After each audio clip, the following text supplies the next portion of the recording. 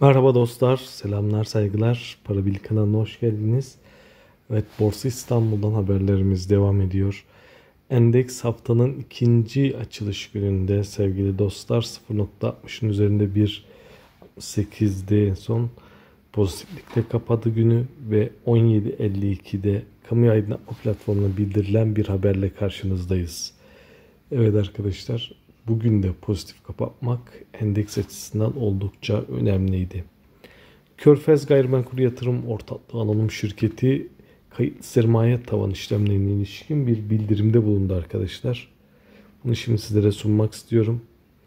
Körfez GYO 2023 yılı olağan genel kurulu 5. ayın 7'si 2024 tarihinde tamamlanmış olup kayıtlı sermaye tavan işlemlerine ilişkin bir duyurudur bu. 330 milyon liralık sermaye 1 milyara çıkmış ve bu onaylanmış arkadaşlar. Yönetim kurulu tarafından artık hiçbir işlem kalmamış. Körfez GYO'nun sermaye tavanı 1 milyar lira şu anda.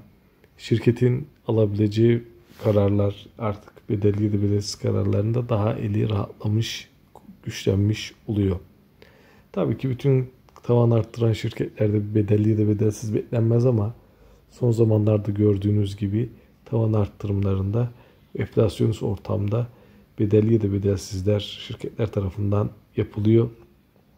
1,5-2 yıl boyunca bu enflasyonist ortamda bunu sıkça duyacaksınız arkadaşlar. Şimdiden belirtelim. Evet, şirketin piyasada dolaşan hissesini bu karar etkilemiyor arkadaşlar. Tavan arttırma etkilemiyor. Sorular olduğu için bunu cevaplamak istiyorum. Bundan sonra bir bedelli ya da bedelsiz ya da tahsisli sermaye arttırma kararları çıktığı zaman etkilenir piyasadaki dolaşan hisse oranı. Hepinize sağlıklı ve bol kazançlı günler dilerim. Lütfen buradaki bilgileri bir yatırım tavsiyesi olarak almayınız. Dostlar, yorumlarınız, beğenilerinizi bekliyoruz muhakkak. Yani kanalı zor şartlarda devam ettiriyorum biliyorsunuz uzun zamandır.